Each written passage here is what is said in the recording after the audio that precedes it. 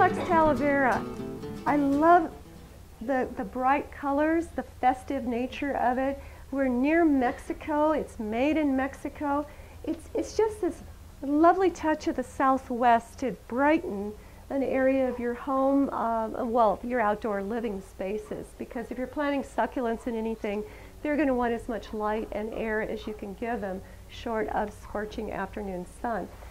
I thought it would be fun to have a bit of a challenge, to take on a pot that threatens to upstage the succulents. I selected this because the rim of the pot is blue-green, and that gives a nice upright element. Don't look at the color of the container, that'll throw you off.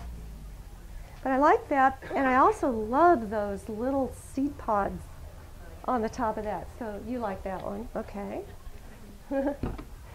And also for height, we could do, I mean, it's surprising how many things look good in this.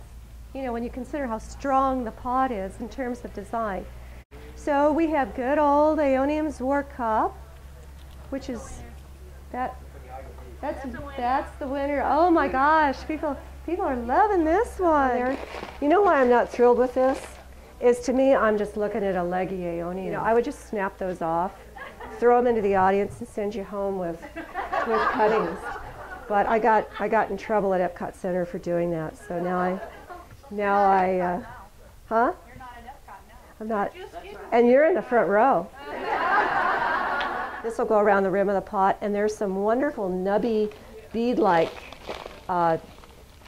shapes in the design, which I think this is going to pick up on really nice. You see how the repetition there then of the beads and the dots and the texture? This grew in my parents' yard when I was a kid. This is a very common succulent. Sedum rubrotinctum, meaning red. The cultivar name is pork and beans, which I think is kind of stupid, to tell you the truth. I would call this the jelly bean plant, because does it look like pork and beans to you? I am planting this so that the plant goes over the edge of the pot. And you notice too, I'm planting very high in the pot. These root balls are not even buried. They're basically sitting on top of the soil because I want that lush cascading look. There's purple in here, and I saw that purple, and I got all excited because I thought, wow, you know, there are purple succulents, and wouldn't it be great to repeat that lavender purple? This is Echeveria neon breakers.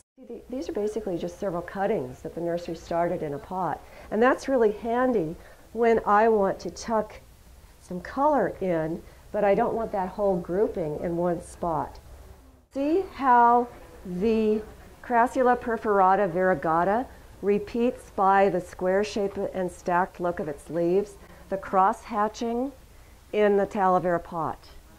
So that's a repetition of pattern. I am done, and I will be happy to see you back at the book signing table. Thank you.